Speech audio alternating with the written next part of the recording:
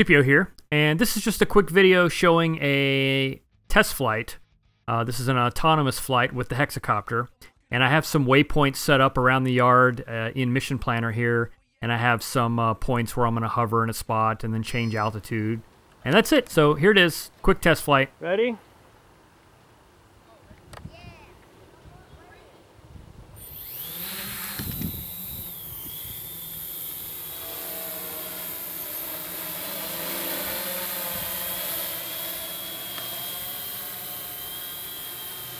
So other than engaging a switch for the automatic flight mode and then engaging the throttle to start the flight, this is completely hands-off. I'm not using the controls at all. This is completely autonomous based on the mission I mapped out in Mission Planner.